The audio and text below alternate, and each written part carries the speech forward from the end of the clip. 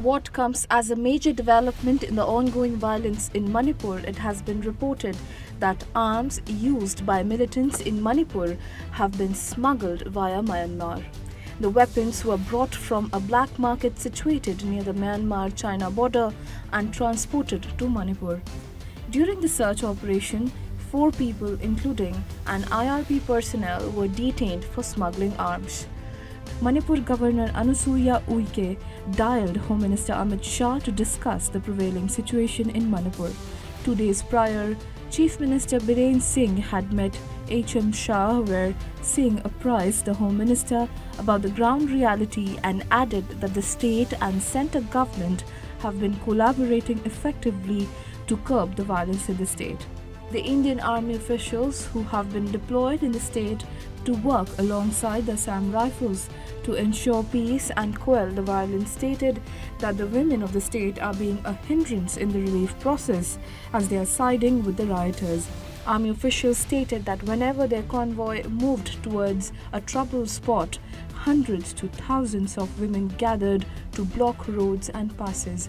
This challenge in the state has continued for days, due to which the army was forced to let go of a dreaded terrorist who was the mastermind of 2015 ambush of a Dogra regiment convoy where 20 soldiers were martyred. The army officials, who were encircled by a 1,200 to 1,500 mob of women, appealed to the aggressive mob continuously. However, they refused to listen. The challenge faced by the security personnel has come to a level that Dimapur-based 3 Corps had to appeal to the residents to cooperate in the efforts to help Manipur through a video message.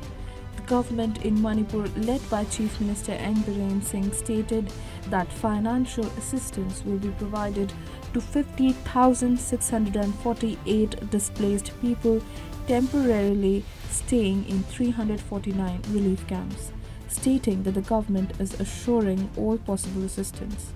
Chief Minister Biren Singh said that temporary houses are also being constructed for those displaced. Going on since May 3rd, the ethnic clashes in Manipur has till now claimed 120 lives and left over 3,000 injured. Houses of Meitei groups have been torched by militants who are roaming freely in the state after looting arms and weapons.